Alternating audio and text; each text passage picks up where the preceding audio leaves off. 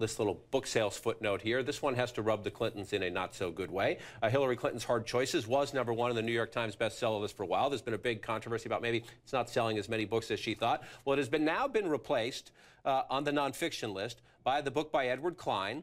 This is an unauthorized biography. I think the Clintons would argue that it belongs on the fiction list, not the nonfiction list.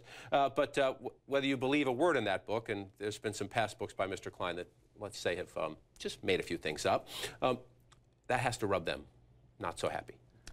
You know, beach reads just tend to sell better than... beach reads. You mean tabloids over...